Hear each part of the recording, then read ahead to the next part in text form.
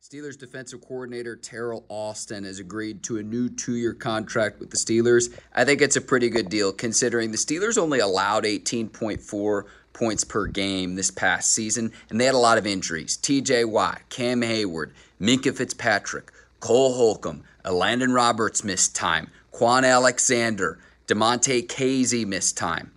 And your offense was terrible. You fired Matt Canada midway through the year, and you still had a bend but don't break defense. Now, what the Steelers need to do is play better defensively in the playoffs. The last 6 playoff games, the Steelers have only led for less than 5 minutes total. Austin took over as the DC in 2022, though, but opposing quarterbacks in the last 5 playoff games, all losses. 15 touchdown passes, only 1 interception. It's something I want to see Austin and Mike Tomlin improve upon in the 2024 season.